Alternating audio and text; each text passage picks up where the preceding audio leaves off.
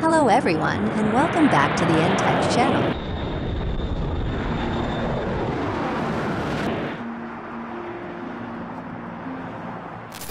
The Defense Department unveiled its newest bomber aircraft, the B-21 Raider, yesterday evening in Palmdale, California. As the first strategic bomber in more than 3 decades, the Air Force's B-21 will serve as the backbone of America's bomber force, Secretary of Defense Lloyd J said. It's a testament to America's enduring advantages in ingenuity and innovation, and it's proof of the department's long-term commitment to building advanced capabilities that will fortify America's ability to deter aggression today and into the future. The B-21 Raider is expected to serve within a larger family of systems for conventional long-range strikes, including intelligence, surveillance, and reconnaissance, electronic attack, communication, and other capabilities.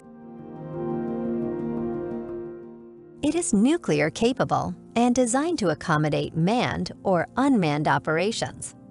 Additionally, it will be able to employ a broad mix of standoff and direct attack munitions. At the hangar of aircraft manufacturer Northrop Grumman, the B-21 was unveiled amidst dramatic music and lighting effects. The new bomber has a silhouette similar to that of the B-2 Spirit bomber. Since the B-2 Spirit's introduction in November 1988, the U.S. Air Force has not publicly unveiled a new bomber in 34 years. The initial ground testing for the first B-21 was completed in May. Northrop Grumman said last month that the timing of the first flight will be based on ground test outcomes. Even though very few details are available about the B-21 Raider, as it is a highly classified program, we know that the bomber is a penetrating strike bomber with stealth features and a flying wing design.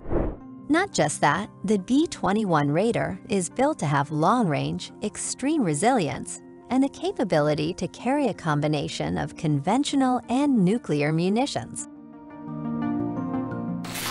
According to its manufacturer, it could get past the most formidable defenses to execute precise strikes anywhere in the world. The timing of the unveiling is significant as the United States is embroiled in tensions with China in the Indo-Pacific.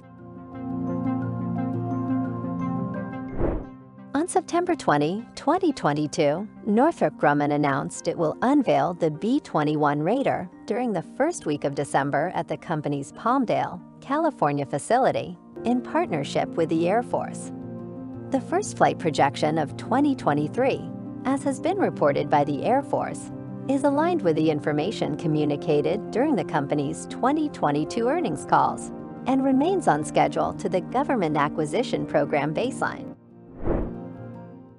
As the Air Force has indicated, the focus is on a safe first flight of a production representative aircraft. With 6 aircraft in various stages of production and testing, Northrop Grumman is progressing toward that objective as it continues to reduce risk, refine the building process, and mature the test fleet ahead of the first flight.